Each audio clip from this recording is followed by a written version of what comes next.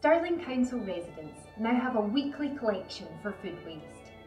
Food waste is a valuable resource that can be made into great compost, and keeping it out of landfill is one of the most significant steps we can take to combat climate change. Collecting your food waste as you're cooking and tidying up after mealtimes only takes a few seconds a day. We'll leave a food waste caddy for you in your blue recycling box. If you didn't get one, you can check on the My Bins page of the Council's website to see when yours will be arriving and how to order additional ones if required.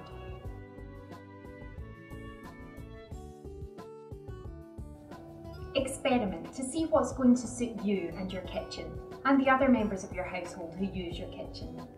We have smaller caddies available that some people like to leave inside, while the larger one gets put out with the recycling. Or you may want to use a container of your own in the kitchen. As long as the food waste is put out in a caddy on collection day, the rest is up to you. You will get 20 biodegradable liners with your caddy. When they run out, you can then buy liners marked with the compostable logo at neighbourhood shops, at the supermarket or online. On the other hand, wrapping food waste in newspapers is fine too, and some people prefer that option.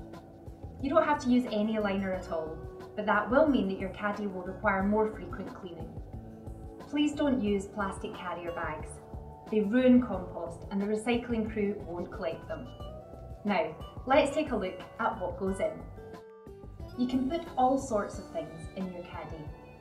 Cooked and uncooked foods, fruit and veg, meat and fish including bones and skin, leftovers, tea bags and coffee grounds, newspaper and biodegradable liners, used kitchen roll and paper tissue, and cat and dog food.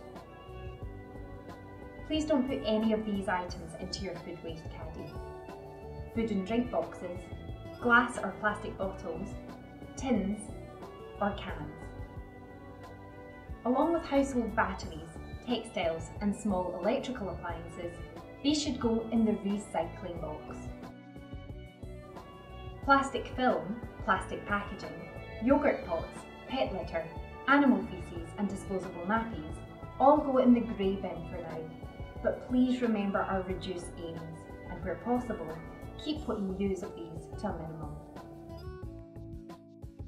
Rinsing your caddy regularly between collections will keep it clean and help prevent odours.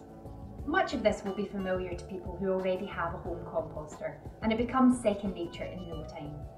In fact, the contents of your caddy could be emptied straight into a home composter and kept out of landfill that way, but we realise not everyone would choose that option.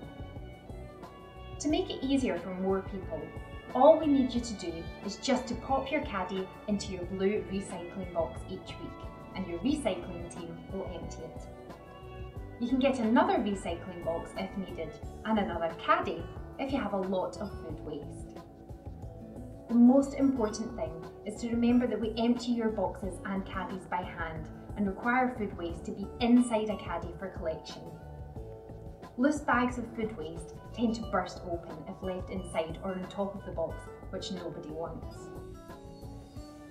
The separately collected food waste from households is weighed and then emptied into a watertight skip before transport to a composting facility, where it's mixed with other materials and turned into a soil conditioner.